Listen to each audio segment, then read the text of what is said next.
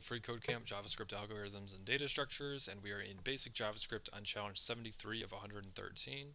And today we are going to use logical order in if-else statements. Okay, so order is important in if-else statements or else-if statements. The function is executed from top to bottom, so we want to be careful of which statements come first.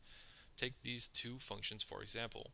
Here's the first. So we have a function, it takes in a parameter or an argument, we're calling x. So we're saying if x is less than 1, return less than 1, else if x is less than 2, return less than 2, else return greater than or equal to 2.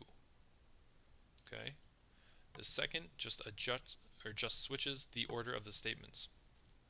So we have another function, takes in the same argument, x. We say if x is less than 2, return less than 2. Else if x is less than 1, return less than 1. Else return greater than or equal to 2.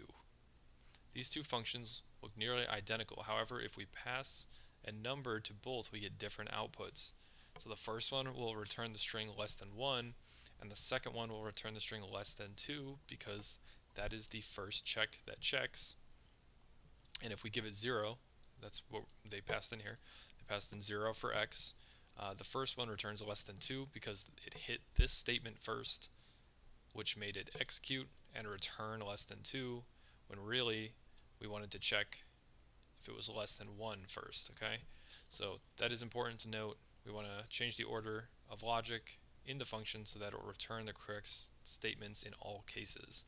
Okay, so when we're doing checks like these, this is basically what this is trying to show you is when you're doing checks like these and you want it to be the most precise response, you have to be careful with what order you place your checks.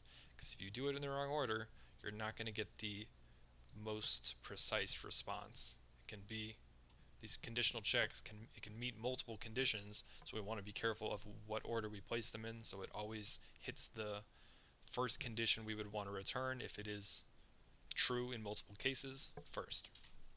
Okay, so order my logic.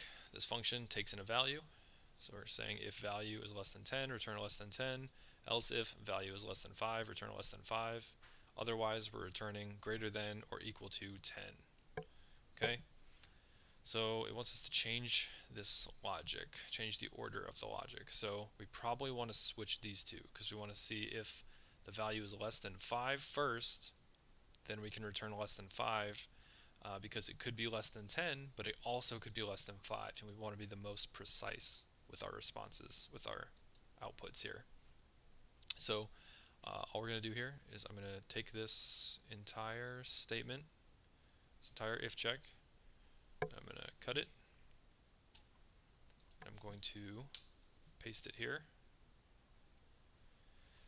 and then take out one of these else's. So now we're checking if the value is less than 5 first. If that's true, it'll return less than 5. If it's not, it'll check if it's less than 10. If it is not, it'll check, or it'll simply return greater than or equal to 10. And then this is the second if statement in this function here. We're having multiple conditional checks, so we can simply move this up and say else if. We don't have to have this syntax laid out. We can actually put that down there. Same thing, you put this down here, but generally I think it makes the most sense and is the easiest to read when you have them nested like this, one after the other. So you can see which check it goes through first, and then goes through second, and then goes through last. Alright, so that's all we should have to do for this one. And yeah, hope to see you guys in the next video.